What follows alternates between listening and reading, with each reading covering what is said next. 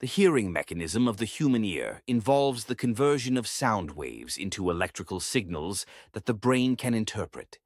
The process can be divided into three stages: outer ear, middle ear, and inner ear.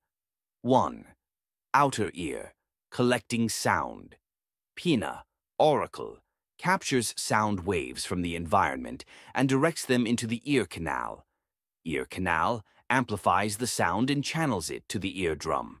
Tympanic membrane vibrates when struck by sound waves, converting them into mechanical energy. 2. Middle ear, amplifying sound ossicles, small bones. Malleus, hammer, attached to the eardrum and vibrates in response. Incus, anvil, transmits vibrations from the malleus to the stapes. Stapes, stirrup, connects to the oval window of the cochlea and amplifies the vibrations.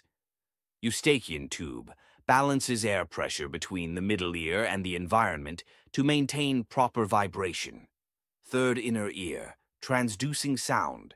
Cochlea, a spiral-shaped fluid-filled structure where sound vibrations are converted into neural signals.